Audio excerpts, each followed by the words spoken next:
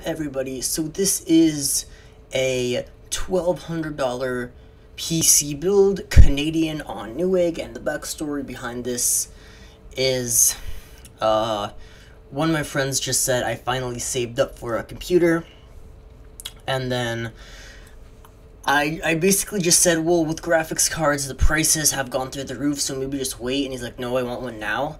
So his budget was $1,200, so this is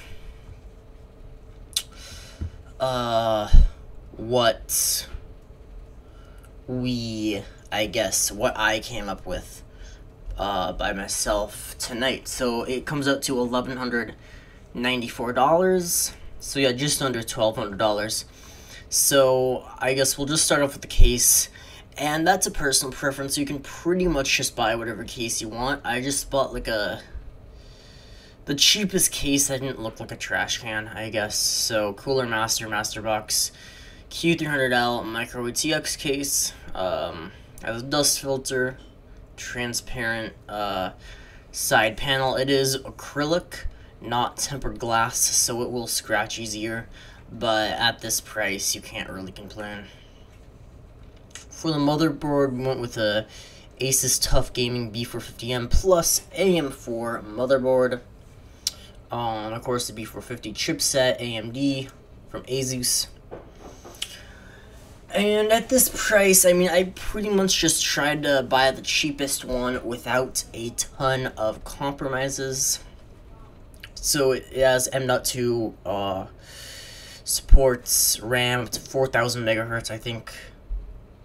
Might go up to 6,428 gigabytes of RAM, more than we need. M.2 supports that all. So yeah.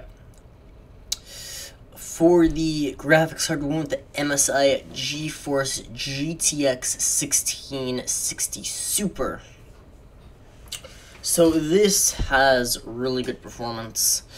It doesn't have ray tracing, but that's okay. I mean, at this price, it kind of sucks that this is all that we can afford, but I mean, it is what it is. So this, for $500, it is crazy, but this is the best that we can do is with this card here. So 1080p 1440p gaming, 4K gaming, not really.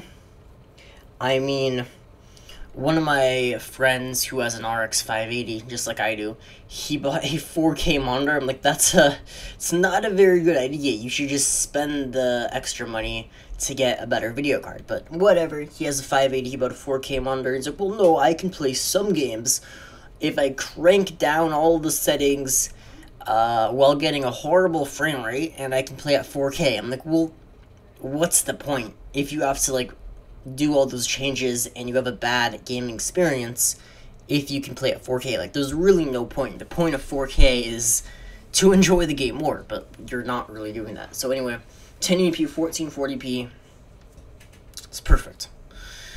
Okay, for the power supply, again, you do whatever you want, just make sure it's not like garbage and doesn't ruin the whole system, because a power supply can potentially do that. So this is the Roswell ARC 550 watt A bronze